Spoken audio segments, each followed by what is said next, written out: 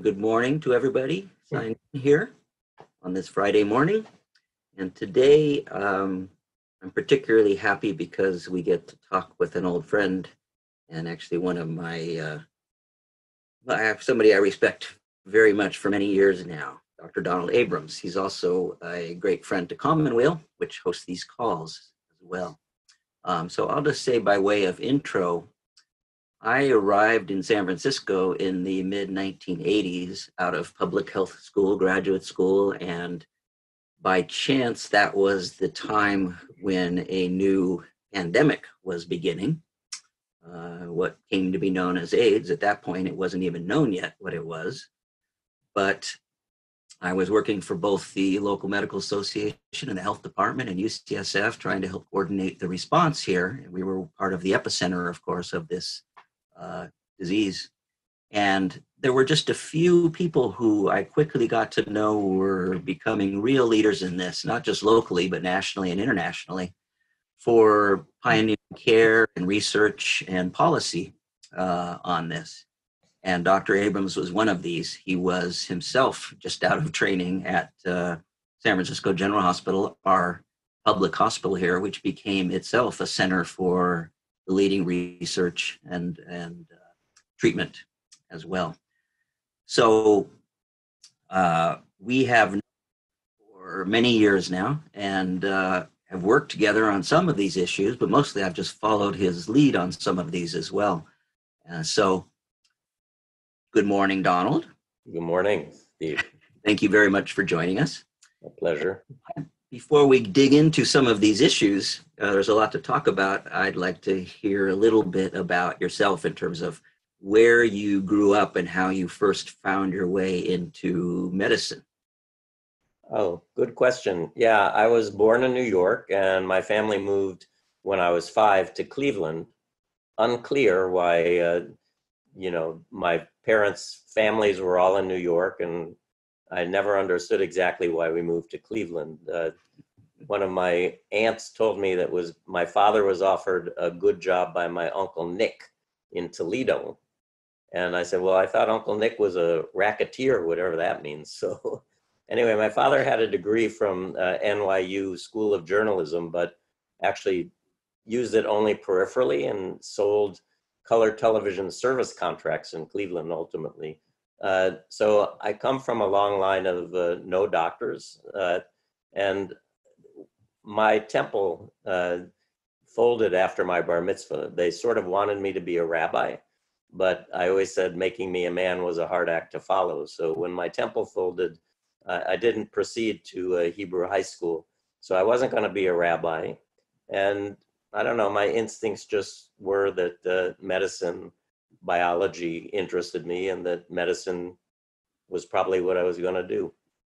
So I left Cleveland for the first time to go to Brown University, where I was in a 7-year program that was going to lead to an MD degree. But in the middle of my training, I went to Europe for my first time, came back and said, gee, I don't think I want to stay in Providence, Rhode Island for the rest of my life. So I dropped out of that program and tried to apply to medical schools.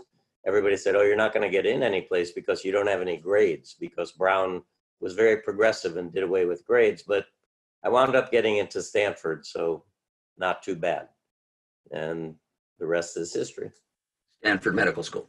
Stanford Medical School after Brown. Right. Yeah. And how did you first get an inkling of your chosen specialty? Well, that's a good question. So Stanford allows you to spend as much time there as you want. And I did spend a year in London.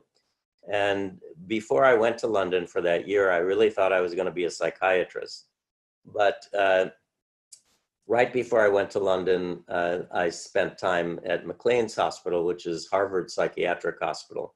And I was working in the borderline unit, where I was more accepted as a patient than as a medical student. And I learned how to play backgammon, and that's all I can say about that summer. Then I went off to the Maudsley Hospital, which is the psychiatric institute in London. And I was disturbed that what we called schizophrenia, they called depression. And what we called depression, they called an adjustment reaction. So I said, gee, we're speaking the same language, but they say this and we say that, and I think I need something that's a little bit more definitive or measurable. So after Stanford, I did my internship and residency at Kaiser in San Francisco, and I really bonded to a lot of my patients who had leukemia and cancers who were dying. And I think for me, it had to do with my own sort of fear of death that I always say was sort of vibrated into me by my parents, who lost 3 of my 4 grandparents died from my birth to my 2nd birthday.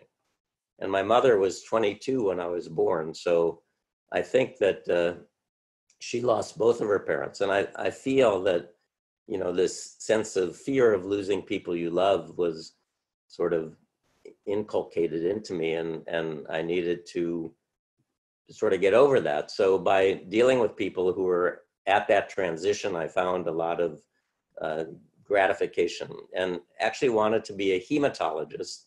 But I got into my hematology fellowship at UCSF right as AIDS broke. And AIDS was cancer, Kaposi sarcoma. So in the middle of my hematology oncology fellowship at UCSF, I changed my course a bit and stayed an extra year so I could get my boards actually in oncology instead of hematology. And you ended up staying here, in fact, and practicing and working out of San Francisco General, which really an epicenter for care and research there. Yeah, I mean, the first year of my hematology oncology fellowship, I had a young woman die of a very bizarre leukemia. And right after she died, her father, who was in the military, came and showed me his lab report, and he had an even more bizarre leukemia. So I said, oh, this is weird. This must be viral. So I did a lecture for the fellows on virally induced malignancy. And in the 2nd year of your fellowship, you're supposed to work in a laboratory, and I really had no interest in working in a laboratory.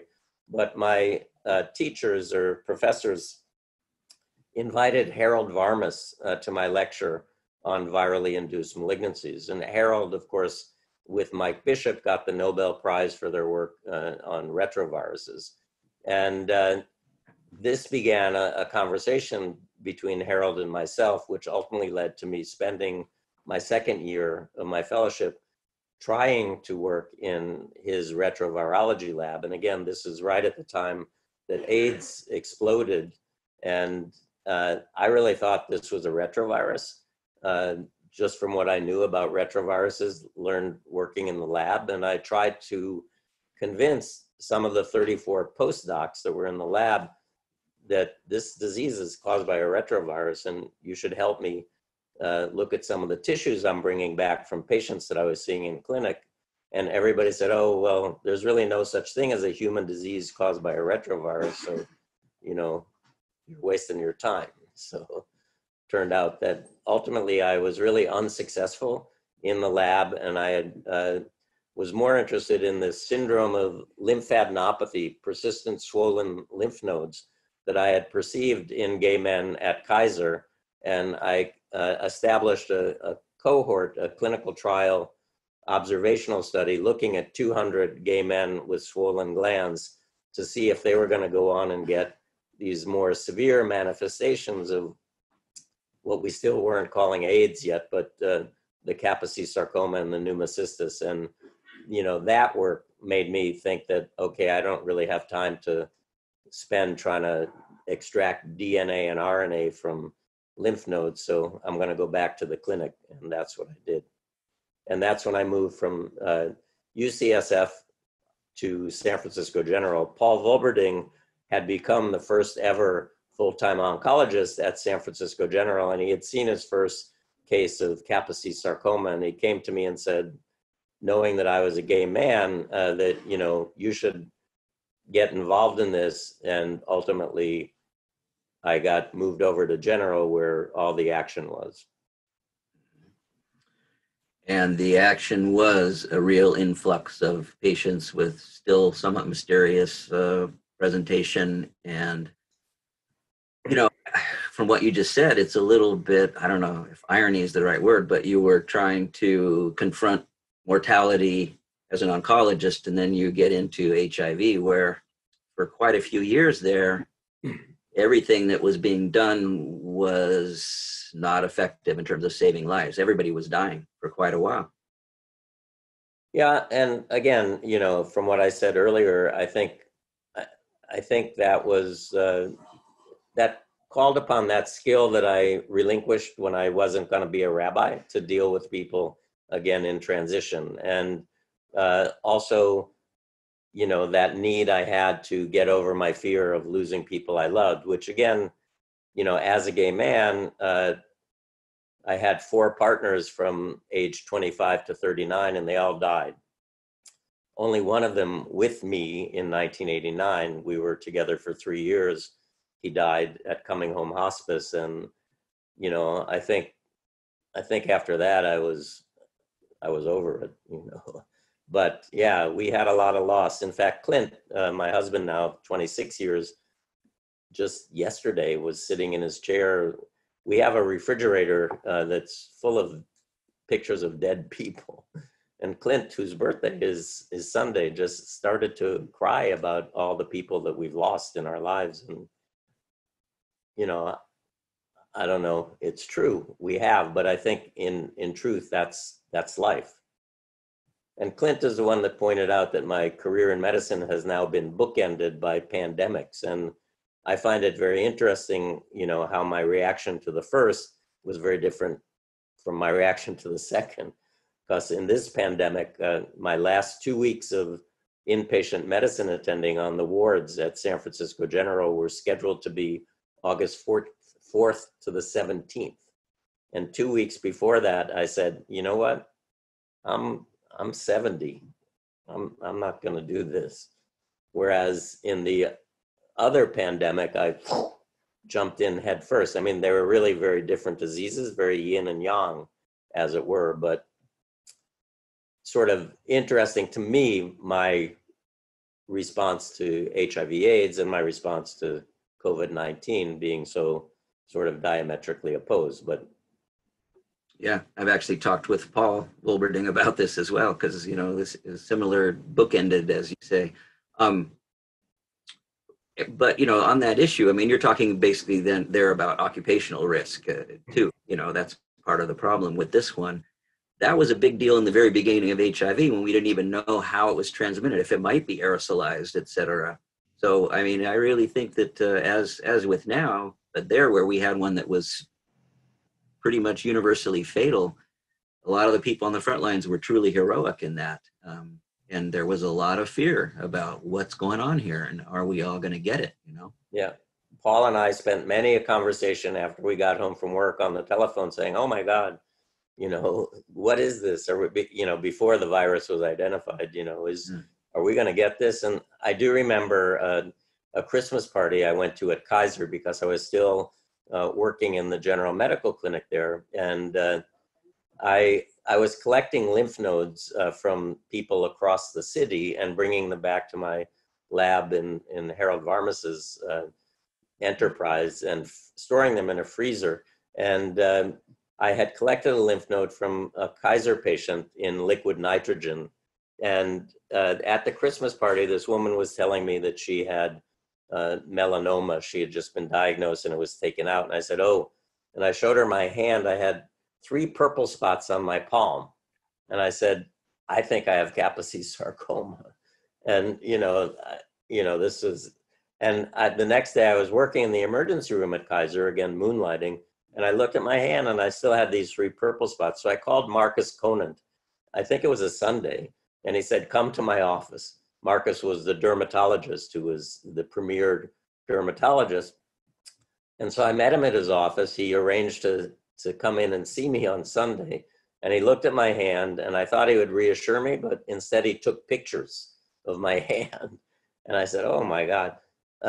He said, if it doesn't go away in a week, then I'm going to do a biopsy. Well, suddenly I remembered that probably when I was carrying the canister of liquid nitrogen, some had splashed onto my hand, and those 3 purple spots were actually liquid nitrogen burns, and they went away.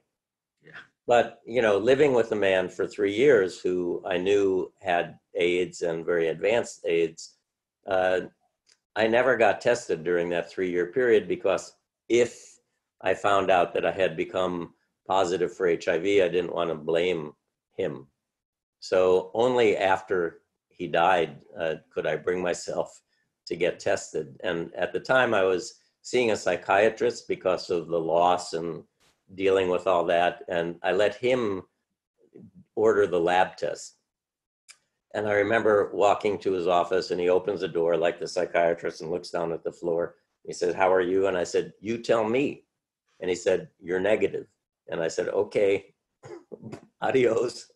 I didn't need him anymore. So that was the end of that. So a lot of loss, though. We did suffer a lot of loss. Well, I don't think anybody, excuse me, anybody who wasn't here in that time really can understand. You remember one of the papers had it, and it basically became all obituaries, you know, every week, and it was just astounding, really. One of the other things you quickly got into was research in this regard, and I think maybe even how we met in person was you began a community consortium of physicians who were doing research for HIV, and we hosted that at the Medical Association. And so what do you think are your most significant contributions in this regard to HIV research that came out of that? Well, I think you bring up a good reminiscence here. Paul Volberding was called to a meeting with Dianne Feinstein.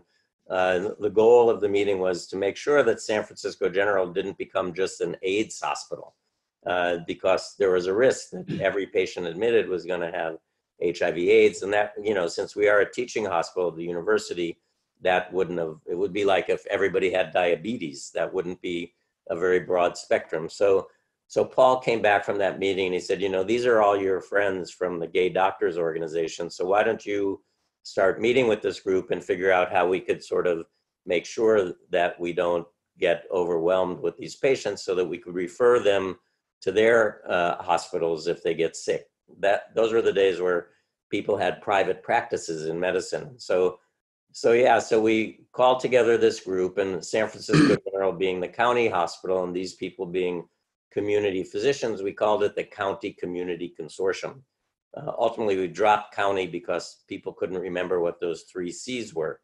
And we actually became the first community-based clinical trials group in the country dealing with HIV/AIDS. And I guess one of my contributions was that then grew into a network, one that was funded by the American Foundation for AIDS Research, and one that was funded by the NIH through the NIAID.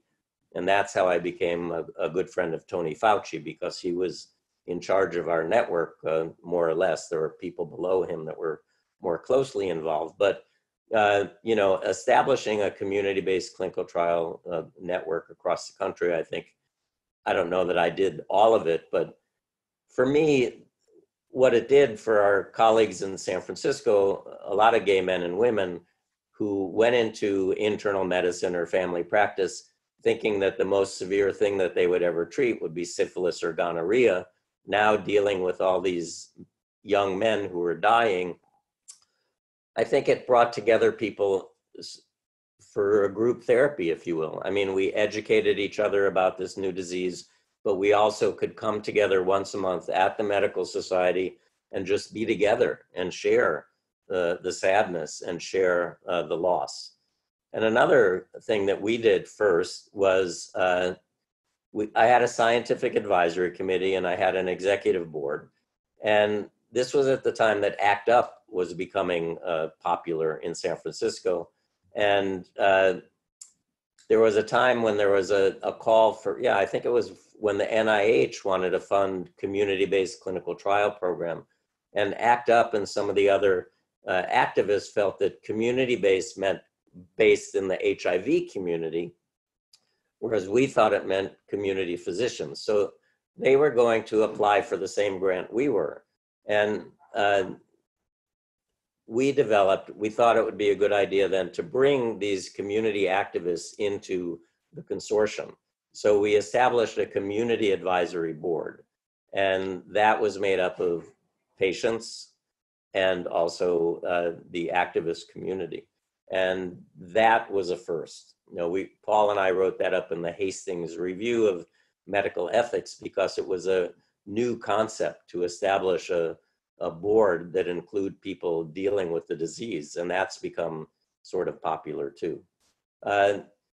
So, I did a lot of clinical trials in prevention of opportunistic infections. We did an inhaled pentamidine trial that was one of the first to try to prevent that infection. We try to prevent all the infections. We did a number of those studies.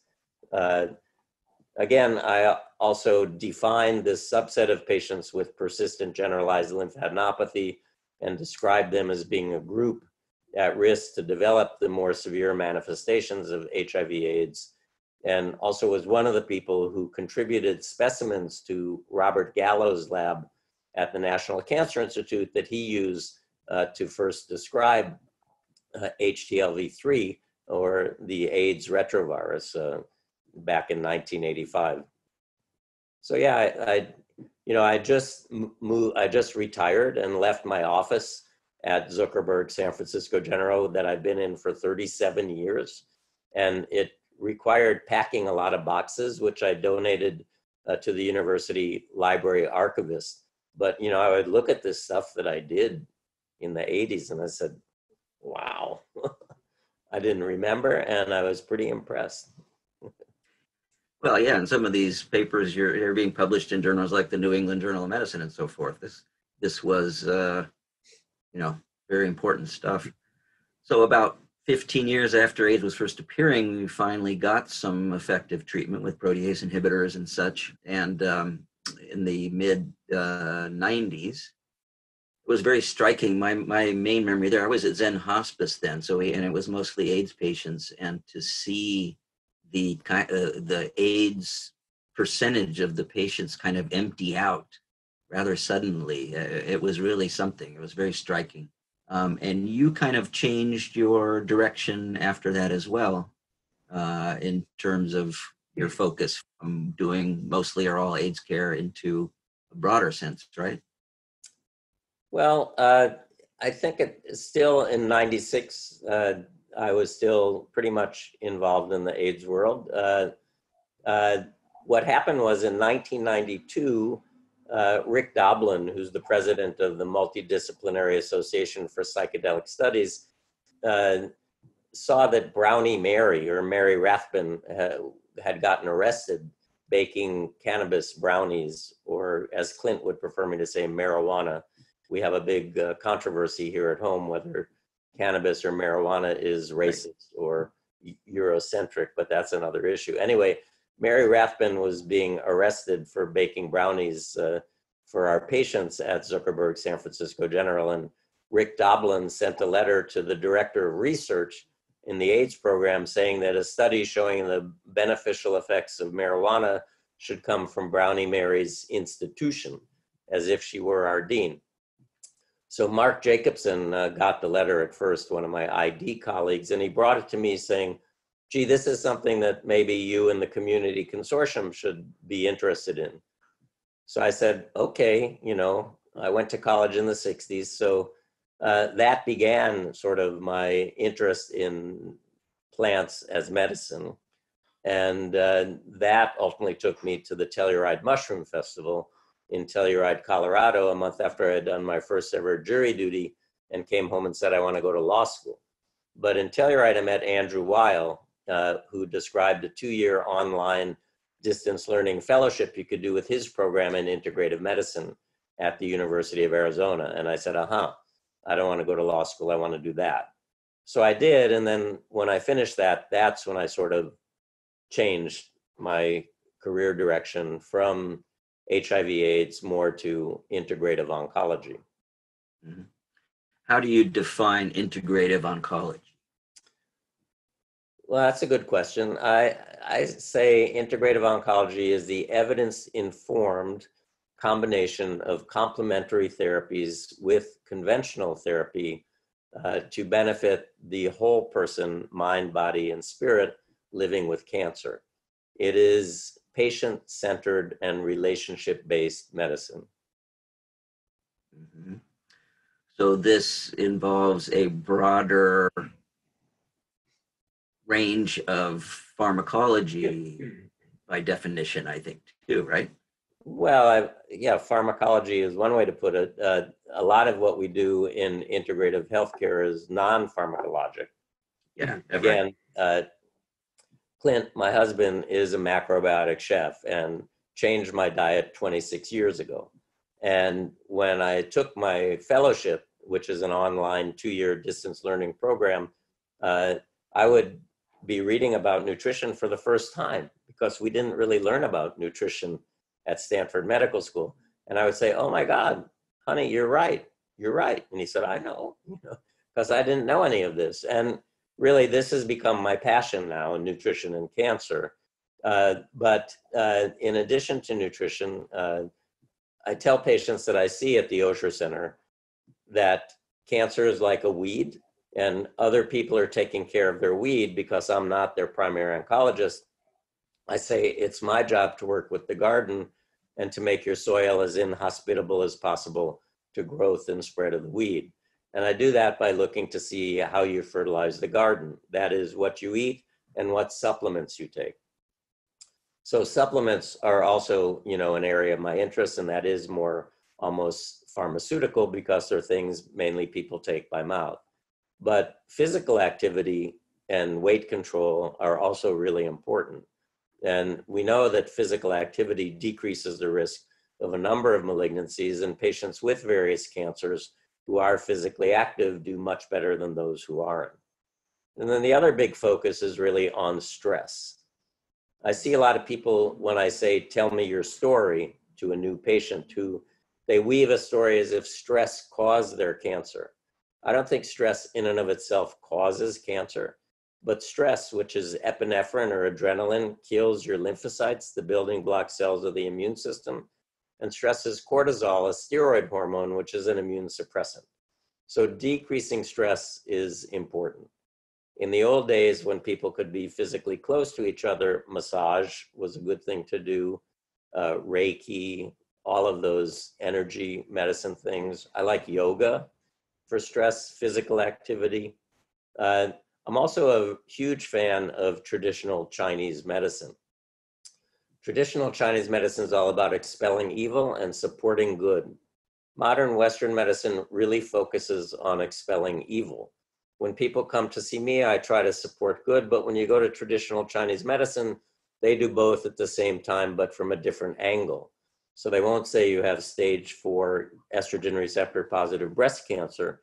They're going to say you have decreased spleen qi and increased kidney yang, and they'll treat that. And then at the end of my questioning of a patient before I used to examine them in the old days, I would ask them 3 questions. What brings you joy? What are your hopes? And where does your strength come from? And one husband thought I was interviewing his wife for Miss America. He said, "What is this?" But then I met a woman at a conference who told me that her husband had died a few years earlier. And she said, when we came to see you and you asked him those 3 questions, he realized that even though he was that far on his path, that he still did have joy, hope, and strength. And that really changed the rest of his life.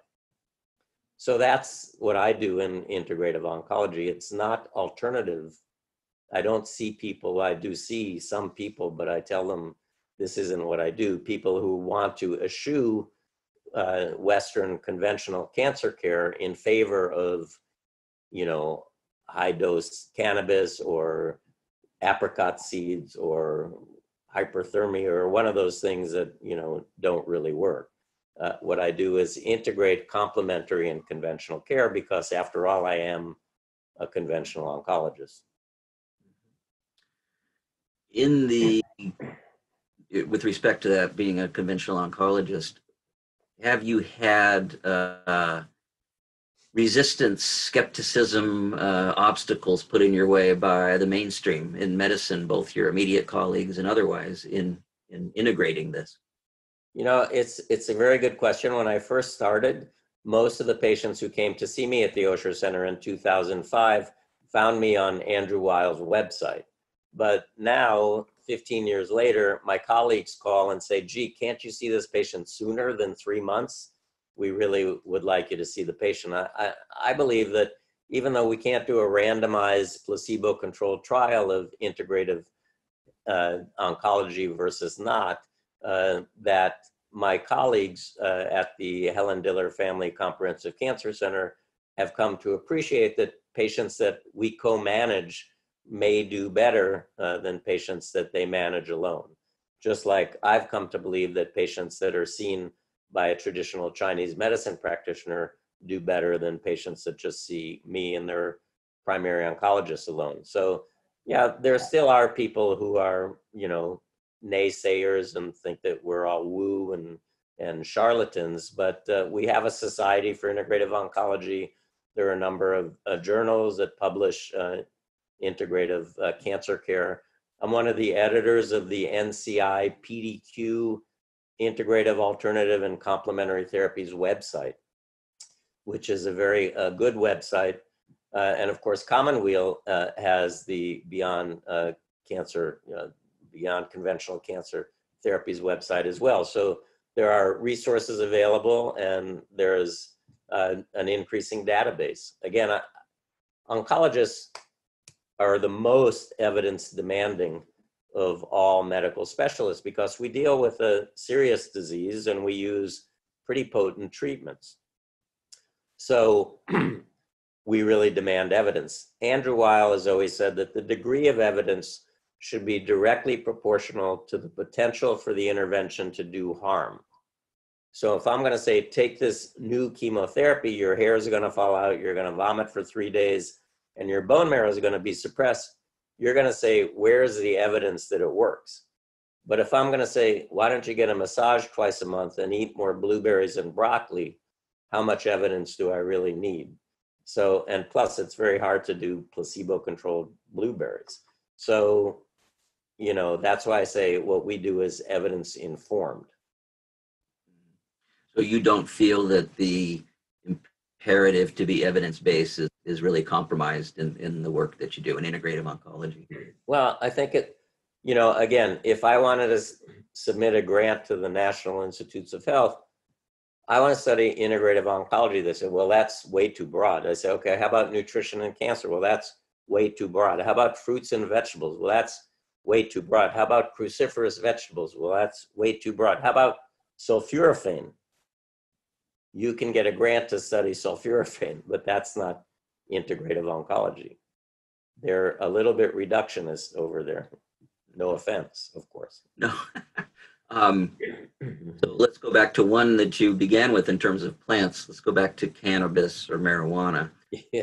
How did you first encounter this clinically as a treatment or a palliative measure?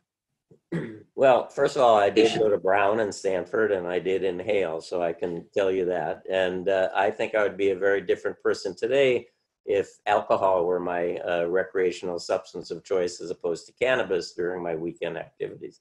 So I have some experience with cannabis, and you know, as an oncologist in San Francisco for 38 years, gee, the number of patients that I've cared for who have not used cannabis is much smaller than the number who have.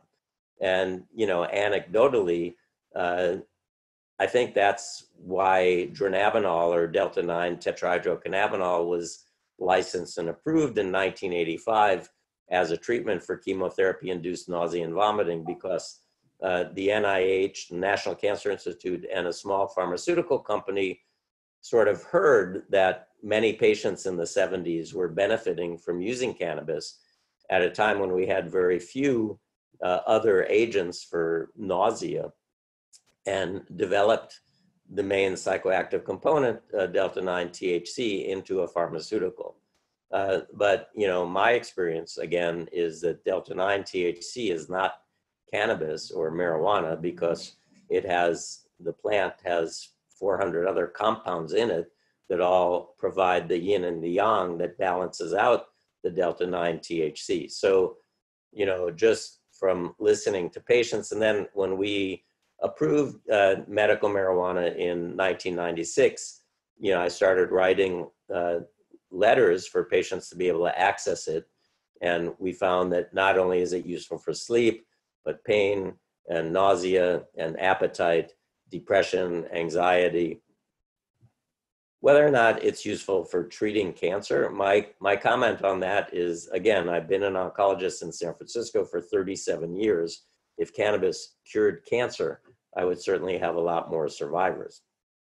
Now that might be smoking cannabis, might be different from taking these highly concentrated oils of THC or CBD. But again, in my practice, I only see the people who have not done well on those treatments. Maybe I have a biased practice, but one of the most painful things I see are people that waited a number of months to see me as a new patient who are treating a potentially curable cancer without conventional care, but with high dose, highly concentrated cannabis products, and now they have metastatic disease and can't be cured.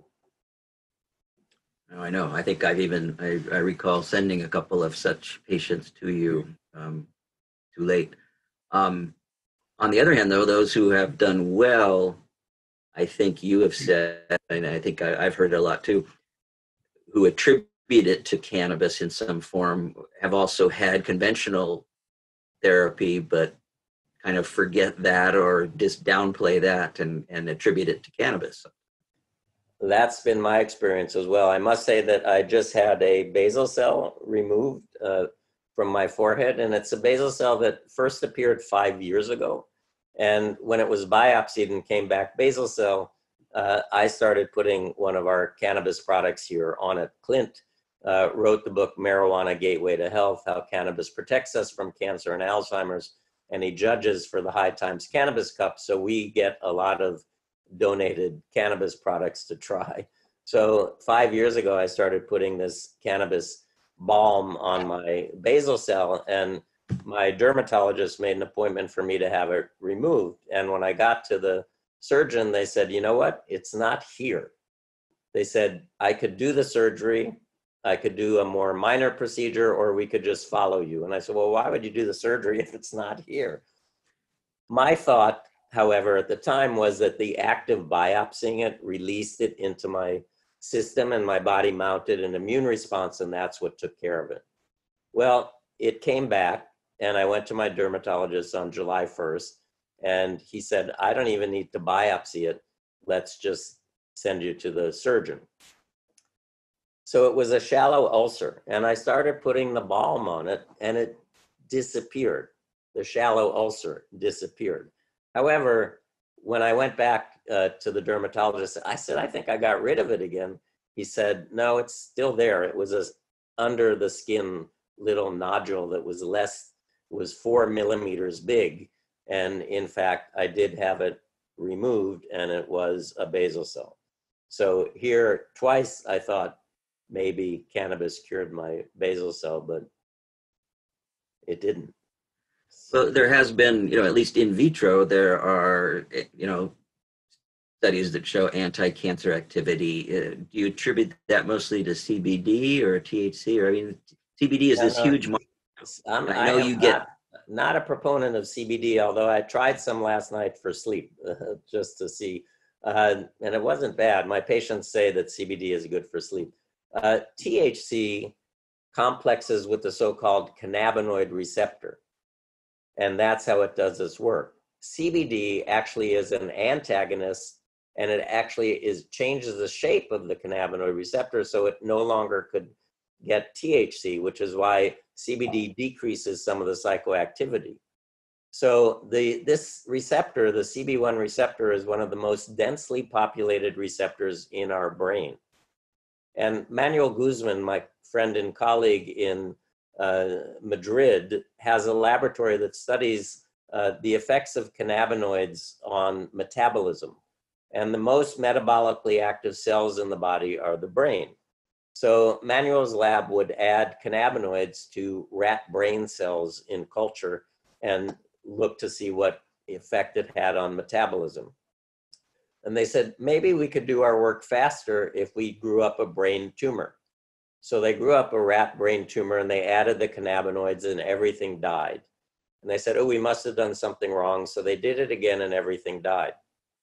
They said, maybe this is a bad batch of cannabinoids. So they went back to the normal brain and they added it and everything lived. So since that time, Manuel's lab has really discovered that the THC complexes with the receptor on these brain tumor cells and leads to programmed cell death. In addition, the cannabinoids decrease the development of vascular endothelial growth factor, which allows new blood vessels to form to feed a growing tumor. And they also found that cannabinoids decrease the activity of an enzyme that allows cancer cells to become invasive and metastasize. So that's all very elegant, but it's all in the test tube and in animal models. A very small study has now been done with an under-the-tongue spray, nabiximols. It's a whole plant extract modulated to have a 1-to-1 ratio of THC to CBD. And this is a drug that's licensed and approved in Canada, the United Kingdom, and the European Union for treating spasticity associated with multiple sclerosis. It's not yet approved in the US because none of the studies done here have shown it to be effective for anything. But in this study, which has not yet been published in the medical literature, although the press release came out in February of 2017, 12 patients with recurrent brain tumors receiving chemotherapy sprayed the nabiximols under their tongue, and 9 sprayed placebo. And at 1 year, 83% of the nabiximols group compared to 54% of the placebo group were alive, and that was statistically significant. The fact that it's not yet published is a little bit disconcerting, and the fact that the study only had 21 people makes it less than generalizable. But that's the best evidence that we have. So when patients ask me, what should I use, particularly brain tumor patients, I recommend a 1-to-1 ratio, but I'm not sure that that's correct because maybe THC alone would have been better than the 1-to-1 ratio. I don't know.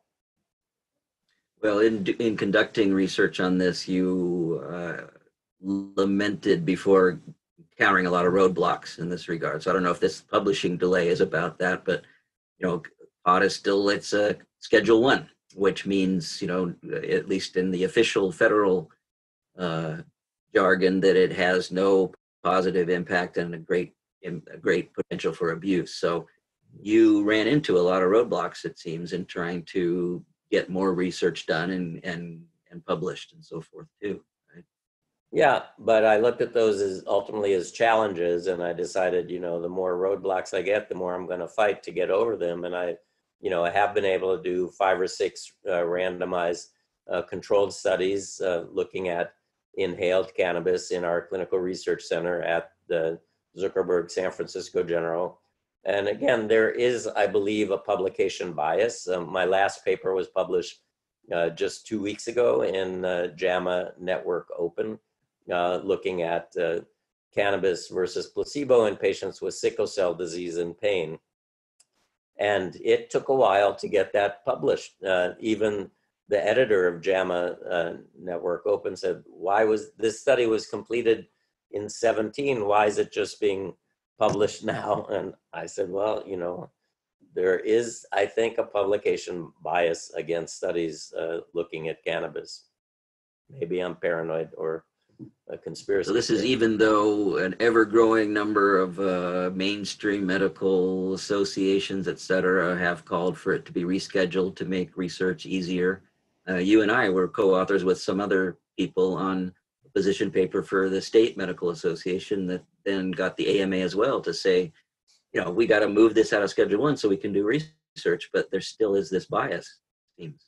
There is this bias, and I often wonder if moving it out of Schedule 1 is really going to change it. I mean, it'll remove some of the barriers, but you still have to get people interested in studying it. And, you know, my interest is the plant as opposed to an isolated chemical component of the plant. And nobody's going to be able to patent the plant.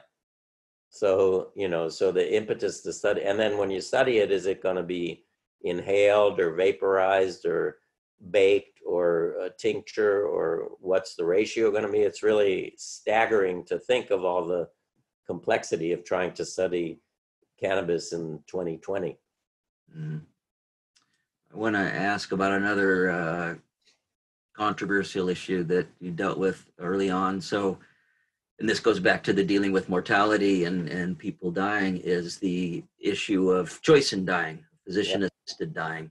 You did one of the early surveys. I actually did the first in this country just locally, and then you did a broader one of physician opinion on this, showing a pro-choice majority in a sense. And so how did you first get interested in that issue?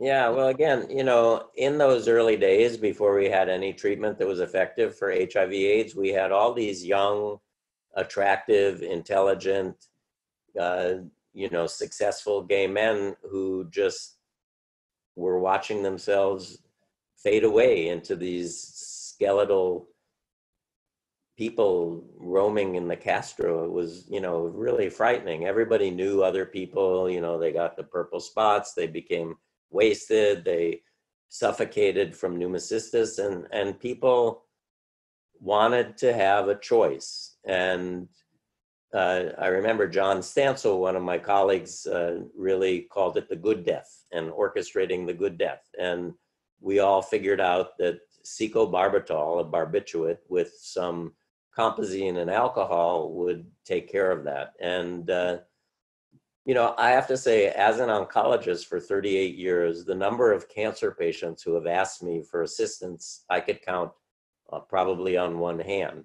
But again, if you're a young, healthy person and you know what's lying ahead of you, in those days, people just didn't want to deal with that and didn't want to burden their partner or their family with the excessive care that it was going to take to help them move on in their transition. So we would write those prescriptions. And then Lee Sloan was a psychologist who said, why don't we study the consortium and see their opinions on this? So we made up a case or a few cases and submitted, you know, asked people, would you assist? And then I think we did it a second time and we said, have you assisted? And that's what we published in the New England Journal, because, you know, we found that the vast majority said yes, that they would help this patient, and that 52%, I think, of the respondents said that they in fact had written those prescriptions. Which is basically, go on. It's basically admitting to a felony. I mean, it was a big... I guess I didn't realize that when the New England Journal of Medicine published it, that we were outing all these colleagues. But just on a personal level, my partner who died with me wanted to die at home. And it was in 1989, and I was a famous young AIDS doctor and did a lot of traveling. I had his mother come from Kansas City to take care of him one night, or one weekend, or 1 week when I was out of town. And she was all of 4'11" and 97 pounds. And he fell on the way to the toilet one night and was on the ground in his waist, and she couldn't pick him up. And so when I came home, she said, he has to go to hospice. And he actually had always wanted the means to end his own life. And they were right next to him in the end table next to our bed. But he became demented. And he didn't know that he still had those means. And I couldn't find it in me to do anything. So he went to coming home hospice. And I came home again from another trip and I went to see him and he was really out of it and doing all sorts of weird gesticulations. And I went to dinner and I told the nurse, I can't anymore. It's too much. And I went to dinner with a friend and I got a phone call, you better come back. And so I went back and he died. And I don't know if the nurse helped him along, but it was a blessing. So, I do still believe that this is it's not necessarily a right, but it's a gift. And I'm glad that we have this in this state. I worry about, for myself, because all of my parents have become demented, whether it's Alzheimer's or vascular, I don't know, and hopefully it's not going to be me, but I sure don't want to be that way. And currently, the way the law is written, demented people are not eligible to participate, which is unfortunate, I think, because it's a big cost and it's, I don't see that life is going to be that pleasant if that happens. But Yeah.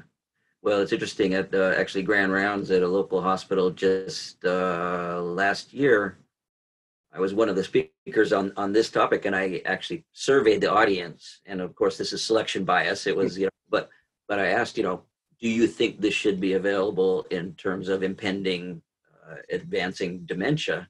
And got basically a unanimous yes on it. Oh, good. So I'm not being so controversial. No, this was, well, it still is. It was a clinical audience. Yeah. That's always been the great fear of, the argument here is that it leads to a slippery slope where you have Right. Yeah. So, but we haven't seen that, at least in terms of the reports in places that have legalized it. All right, maybe this should be our next challenge. We can work on that. But I do think, my feeling on this is, as you know, this has spread in terms of more states legalizing it around the country. But I have I would argue that this is one changes that originated here in this area in the modern world anyway. It's been a debate going back for centuries, but in the modern era, out of San Francisco and the HIV experience, really. I think that was a big part of it. Yeah. Again, I think HIV really did model a lot of progressive, self-care and medical issues certainly for people living with and beyond cancer as well. Early access and, being part of boards or committees that are evaluating clinical trials. I think the activism in HIV really did make a profound mark on the way we practice medicine today. You were once president, I believe, of the Gay and Lesbian Medical Association nationally. Would you say something about how that, being a gay man has influenced your own practice? And how did you run up against obstacles in medicine? Maybe not in San Francisco so much, but how did that form your views on your career and what you've done? Well, I mean, that's a really good question. I think that I've always felt like I've been in the right place at the right time. And again, since unfortunately HIV was a gay disease when it first started here in San Francisco, and here I was training to be a hematologist oncologist and working in a retrovirology lab. Gee, I mean, what else could I do? So, yeah, I think this is a story that I need to tell, but I'm not very articulate putting it together. Clint, who, as I mentioned, wrote one book, is writing another book. And he said when he finishes that, he'll do his life story. And then we need to do my life story. And, even putting my folders and files into boxes for the library archivist, when I saw things, in a way I was proud of what I did, but also I said, oh my God, how did I do that? And I think I have a little PTSD from what I experienced in the 80s, to be honest, in the 90s. But as a gay man, it was my community, and I just felt like it was my calling to be there and to do something. I don't know how to answer the question. No, that's an answer. in terms of the association and the Oh, GLAMA, yeah. So what what were your primary kind of yeah, goals or focus in that realm? right. So I was president in the year 2000. So it was after the availability of potent antiretroviral drugs, and patients were now no longer really dying. And the organization had changed its name from AFR, the American Association of Physicians for Human Rights, which they felt was too vague and maybe sounded more anti-nuclear, to the Gay and Lesbian Medical Association just a few years before I became president. So we really outed ourselves. And, it was a time where, for me, being a gay man in San Francisco was never an issue. Well, let me take that back. When I was uh, first working in the Harold Varmus's lab, and we found out that this new disease was due to decreased T lymphocytes. Randy Schiltz from the Chronicle called me and he said, "What's a lymphocyte?" So I told him, and he said, "Can I say that you're gay?" And I said, "Well, why would you need to put Donald Abrams gay oncology fellow when I'm telling you what a lymphocyte is? I don't think my sexual orientation matters." So he said, "Okay." So then he called me a few years later, "What's a retrovirus?" And I told him, and he said, "Can I say that you're gay?" But at this time I was sort of out of my fellowship. The first time I was still a fellow, and I didn't want to, maybe risk being on the faculty by coming out as a gay doctor in the Chronicle. So second time I said, "No, Randy, I don't think it's really relevant to say that I'm gay." And so he sort of ignored me for a number of years, and then came to talk to me about his book. And when he came to talk to me about his book, by then I had come out to both of my parents. And I said, "Randy, in the book, you can say that I'm gay." And a little tear came down his face. And that was sort of, I guess initially I was a little concerned because I didn't have a secure faculty position because it was still the early 80s. But, since that time, I'm definitely out, and I'm a gay man. What can I say? Happy to be here. Well, and you did wind up a full professor and a chief of a department, et cetera, et cetera, et cetera. So yeah, Now Professor Emeritus, because I retired, emeritus. and I've just been recalled this week to continue my work at the Osher Center in Integrative Oncology. Recalled meaning? Meaning that once at the university, UCSF, somebody once said, stands for "You Can Stay Forever." And Julie Gerberding, my dear friend who ran the Centers for Disease Control under Bush II, told me a long time ago, "You can't retire or you'll get bored and sick." It sounds like an old curse. So, and Clint, when he said, "Why don't you just stop?" I said, "Well, I'm very much defined by what I do. I love it, and I help people. So why should I stop?" So UCSF allows you to retire, and you have to be away totally for 1 month, and then you could be recalled up to 43% time to continue to work. And so I'm doing clinics and group visits Monday, Tuesday, and Wednesday mornings, and I'll have all my afternoons free, and I have 4-day weekends. So it's not a bad life. Good schedule, yeah. Yeah. So that is what you're calling at this point semi-retirement, maybe. Yeah. Yeah. But no, I mean it's actually, I think, a very valuable thing, because your experience and skills are so valuable if you're willing to do it. That's Yeah, my patients really enjoy an integrative oncology approach. And one of my old girlfriends from Brown is a dermatopathologist in Tampa. And we had dinner 10 years ago or so. And she told me, you really need to mentor people. You really need to make other people be able to do what you do, because it's very important. I think when you see an oncologist who tells you what's good to eat, it's very different from most oncologists who say it doesn't really matter, eat whatever you want, which is totally incorrect information. So yeah, so I do, in this phase of my career, my goal really is to help younger colleagues learn what's important. And so is that part of formal teaching through UCSF that you're doing? Yeah, I do teach a cannabis seminar for first year medical and pharmaceutical students. And then, you know, it's a little difficult now that we don't have physical clinic where somebody could sit in the room with me and a patient. Is it more invasive to have another face on the Zoom screen? I don't know. I haven't actually done, you know, shadowing via Zoom, having interns, residents, fellows, or faculty or established oncologists Zoom into an appointment with me yet. I do group visits, and I'll tell you that my Zoom group visits, patients on the screen seem to be much more vocal and interactive than when they're sitting around the table together. I find that to be an interesting observation. I'm not exactly sure why that is. Why might that be? I don't know.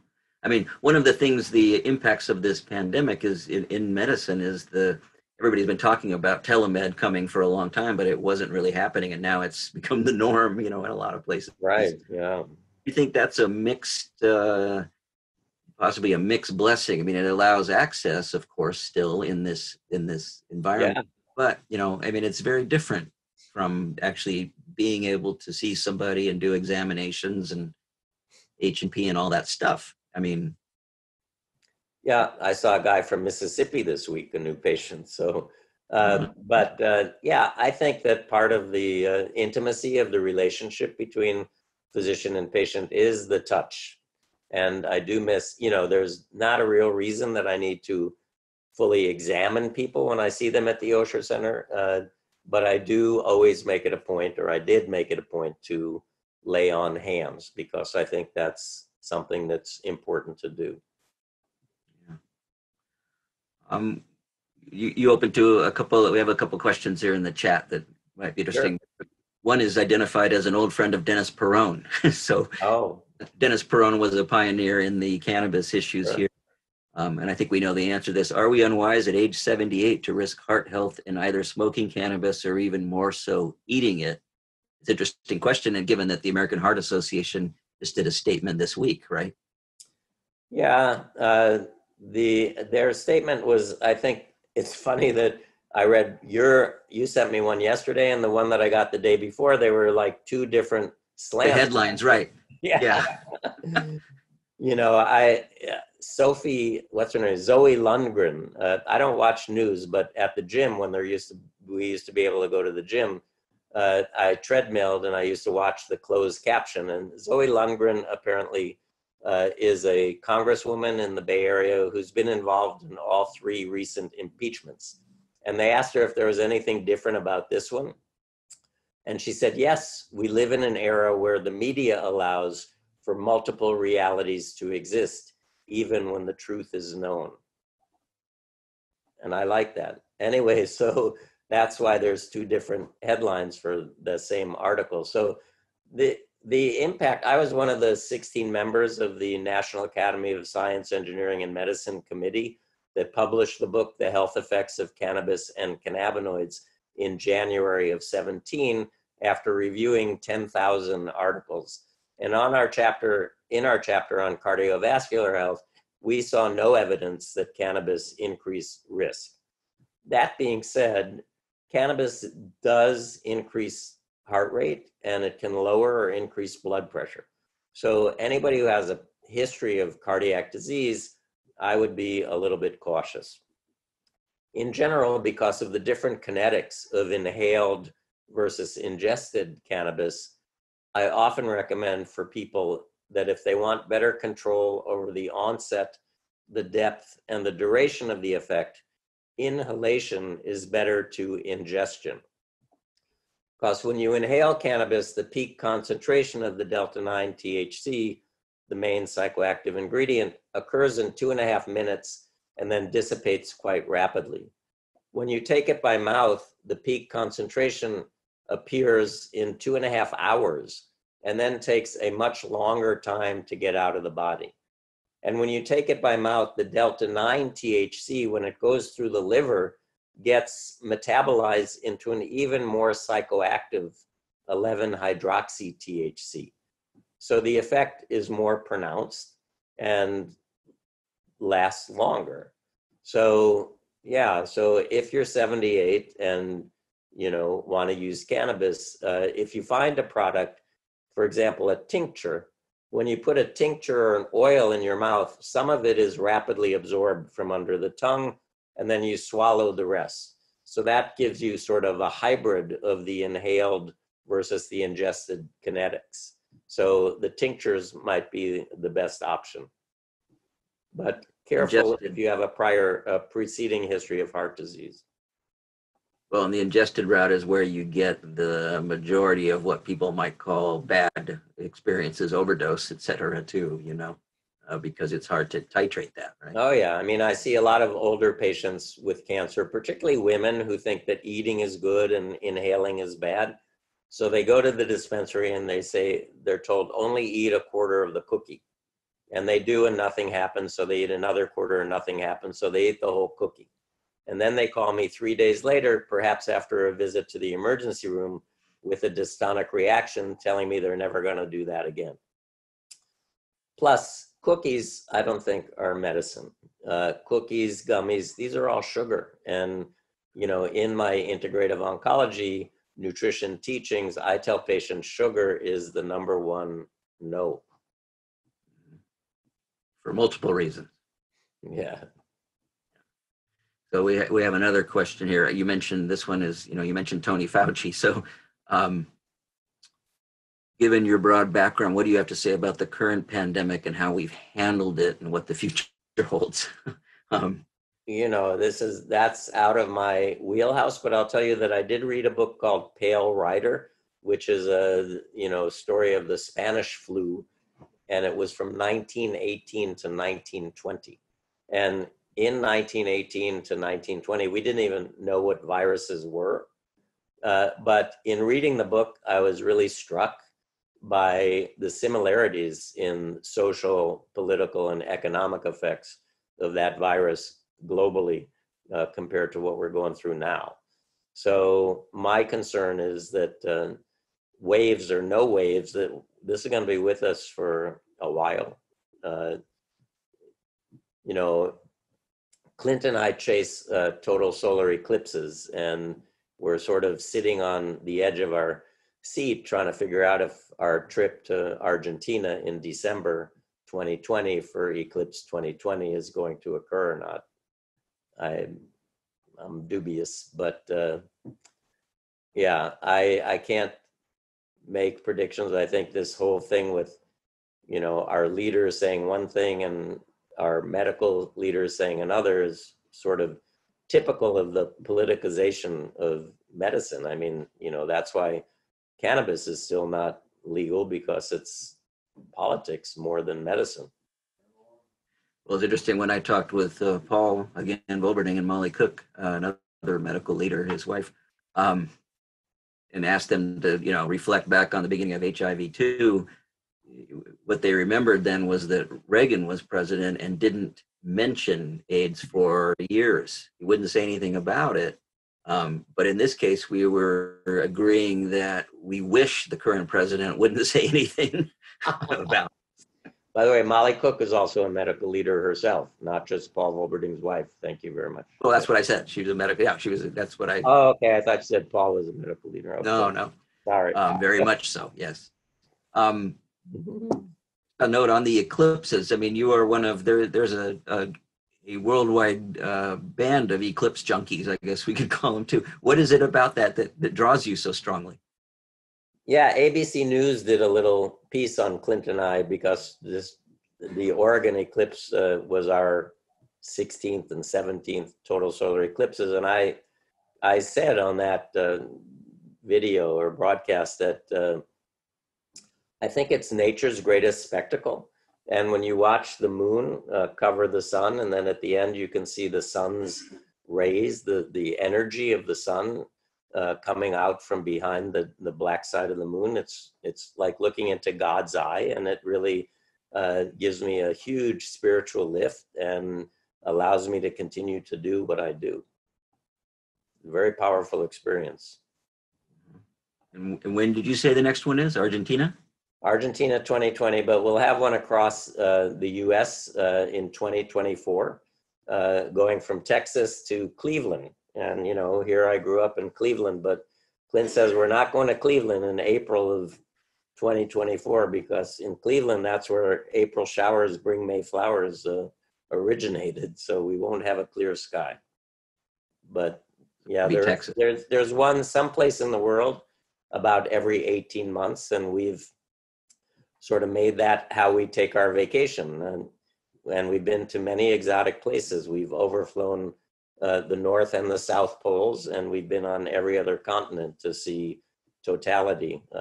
It's really quite a trip. Oh, great, wonderful. Anything else you want to tell us? I'm good. Right.